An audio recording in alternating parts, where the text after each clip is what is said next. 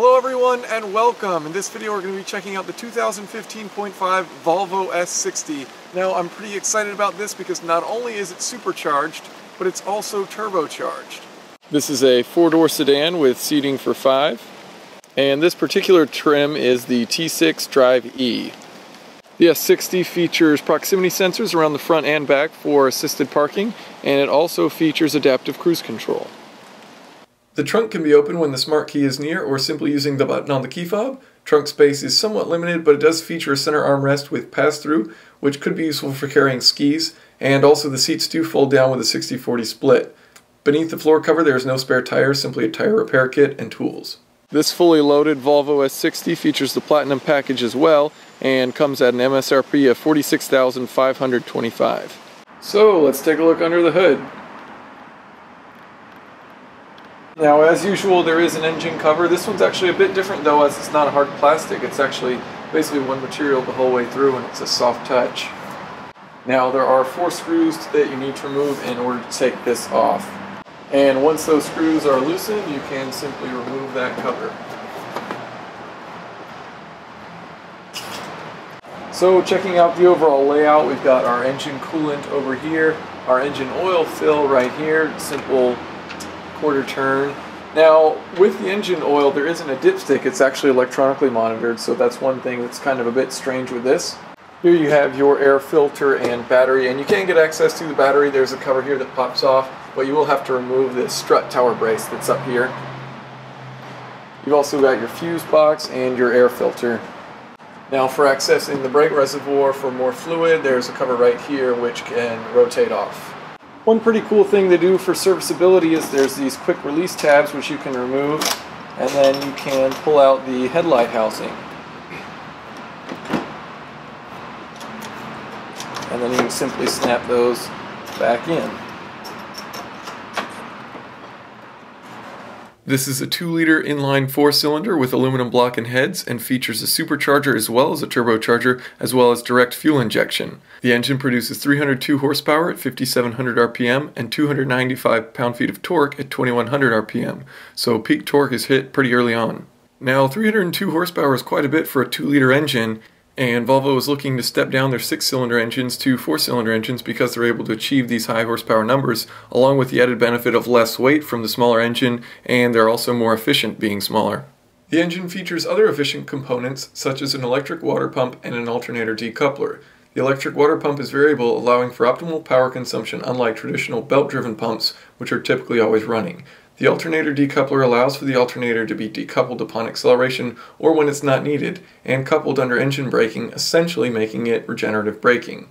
Volvo chose to use both the supercharger and a turbocharger so that there was an immediate response upon pressing the throttle pedal, and efficient higher RPM power once there was enough exhaust gas to make use of the advantages of a turbocharger. So let's follow the intake air. The air comes in up front and then feeds back through the air filter. After passing that, it heads through the Roots type supercharger. The air passes into the supercharger up until 3,500 RPM, where it can then bypass and head to the inlet of the turbocharger. After feeding through the turbocharger, the air is sent to the front of the car, where it travels through the air-to-air intercooler. It's then routed back and heads through the electronic throttle body, into the plastic composite intake manifold, and into the engine cylinders. The air exits through the exhaust manifold, travels through the exhaust portion of the turbocharger, and heads through a single pipe towards the rear of the vehicle. This joins up with the muffler, where the air is split between 2 tailpipes. Power is sent to the 2 front wheels via an 8-speed automatic transmission. These are optional 19-inch wheels wrapped in 235/40 Pirelli tires. 12.4-inch ventilated disc brakes up front, matched with a McPherson strut style suspension.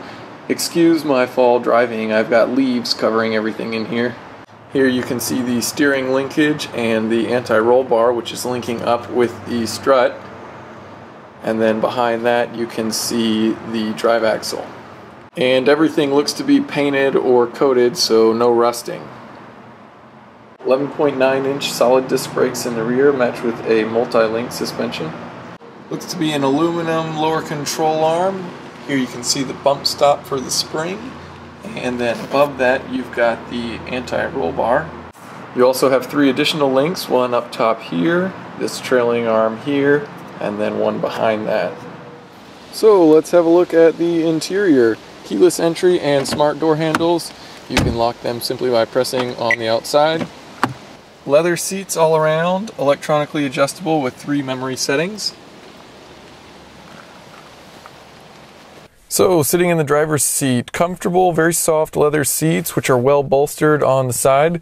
Plenty of leg room for your knees. There's no contact with anything really. The one thing, you could touch your knee basically against the side of this panel right here, and that is a hard plastic, but the bolsters are pretty good, so it kind of prevents that from happening.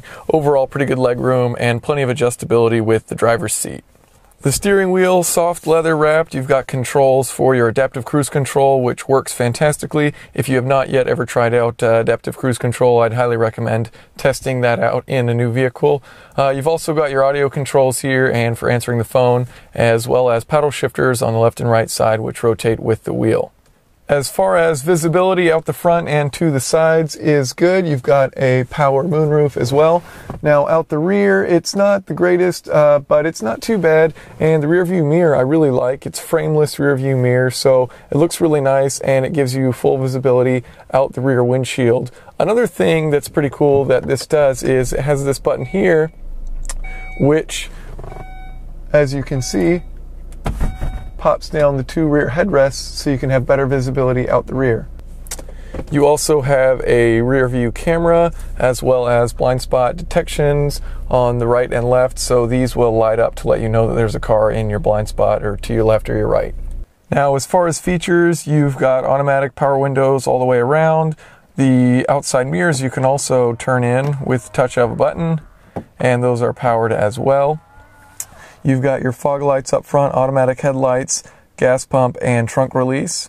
Now for your gauge cluster, you can actually choose between different themes. So the standard one is elegance, and then you've got your RPMs on the right with your speed in the center. Eco, where it kind of gives you a little guide as far as how efficiently you're driving. And then performance, where it turns the center into a tachometer and then displays the speed digitally. The engine oil level is monitored electronically, so you can go in the menu and check to see what the oil level is.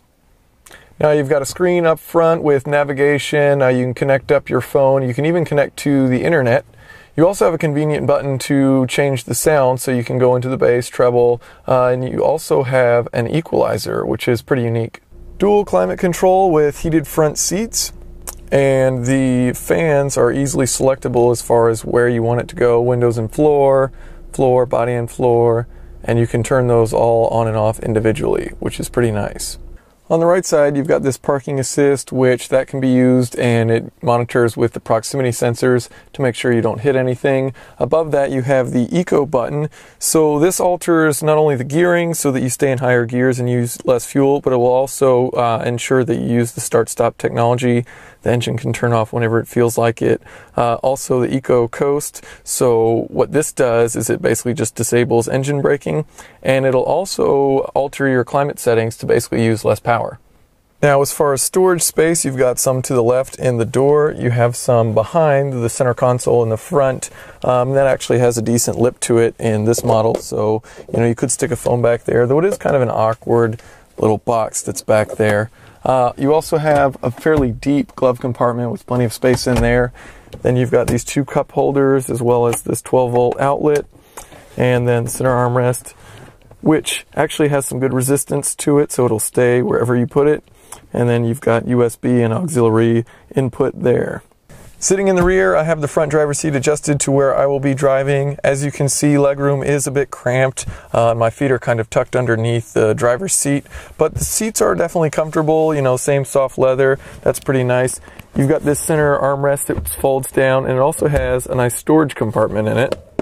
One thing that is nice for the rear passengers is you do have an AC vent located on the B-pillar, and there is also a 12-volt outlet in the center. Okay, so let's take it for a test drive.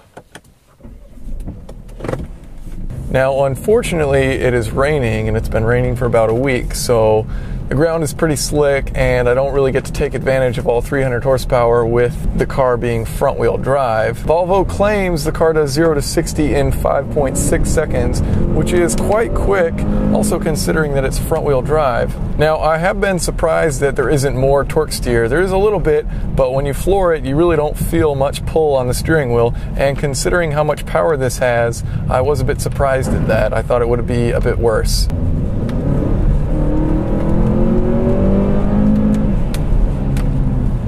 As far as the steering is concerned, it feels pretty good. Car seems to handle pretty well. The brake pedal is firm and a bit sensitive. There's not a whole lot of play in it, but it does feel pretty good. It doesn't feel unpredictable, and you get used to it pretty quick. It's just fairly short distance that it travels. Having this much power in a front-wheel drive car, it is fairly easy to spin the front tires, especially when it's raining like it is right now.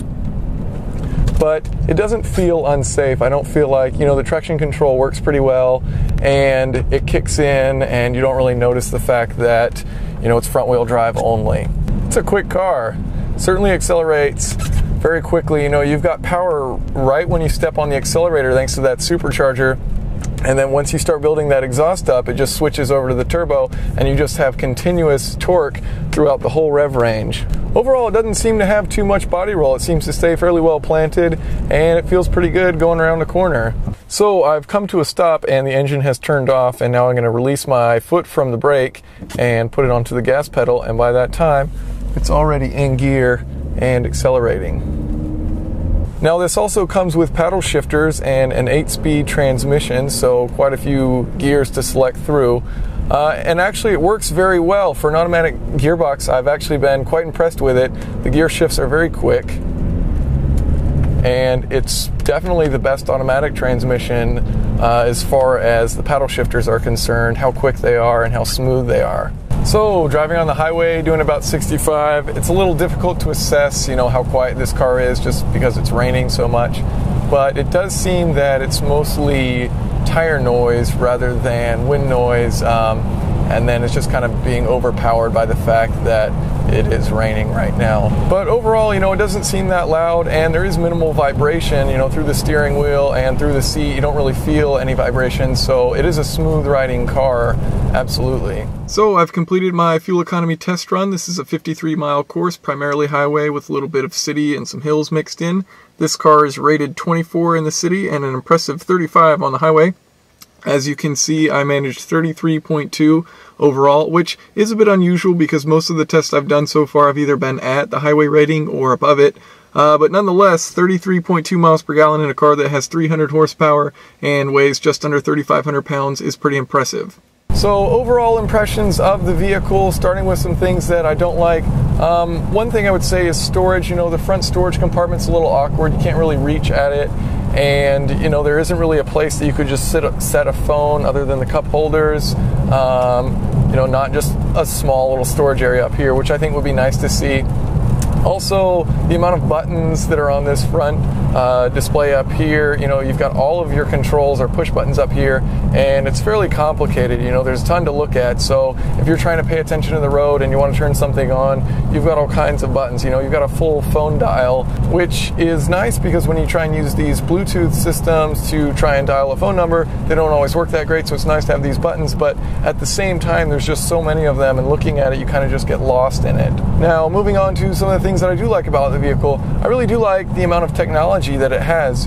There's a lot of different features that are unique to this vehicle that it has, and all of them seem to work well. And it's one thing to have features, it's another for them to work well. The paddle shifters in this car work great, they respond quickly. The lane keep assist seems to work well, if you're going around a corner, and I was just kind of, took my hands off the wheel and let it do its thing, and it managed to go around the corner for me, so that was pretty cool. And the adaptive cruise control works fantastically, absolutely love that. I've got a car in front of me doing 47 and I've got my cruise control set to 55, so once they speed up, it'll speed up with them, or I could simply get in the left lane, and now that I'm over a lane, it speeds up to 55 because there's no one in front of me. And the power of delivery in this car is phenomenal. From very early on, you've got plenty of torque, and you keep that torque the whole way up. I'm not sure if twin charging is necessarily the future. I think the efficiency of superchargers will kind of be a negative point there for it, and things may end up going to electric turbochargers down the road. But this car does get incredible fuel economy. 33 miles per gallon, it's got 300 horsepower. So you can't really complain and say that it's that inefficient. It's certainly not. It certainly does a good job of maintaining both efficiency and power depending on which one you like. So I am impressed with that. Overall, a very comfortable vehicle, plenty of power, and plenty of great features. So overall, I've enjoyed driving it, and it seems to be a good car. If you have any questions or comments, feel free to leave them below. Thanks for watching.